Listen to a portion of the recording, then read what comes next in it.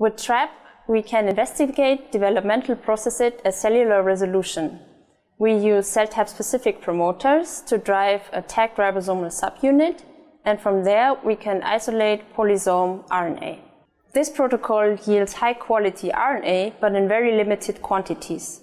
Therefore, methods that are specialized for ultra-low inputs are needed to reliably produce high-quality RNA libraries. TRAP is an ideal tool for plant research because many developmental processes rely on cell wall-related and mechanical signaling pathways.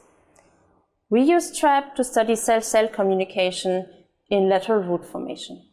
As obtaining good quality RNA proved not as straightforward as we anticipated, we hope that this step-by-step video instruction will increase TRAP applicability and help promote this powerful technique.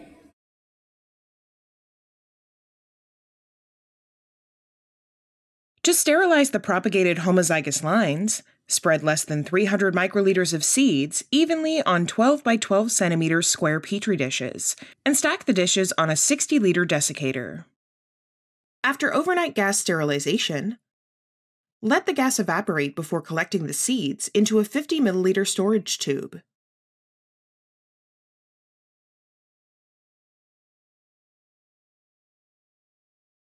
Before plating, dilute the sterilized seeds with 0.1% agar to obtain 1 milliliter of imbibed seed mix per plate.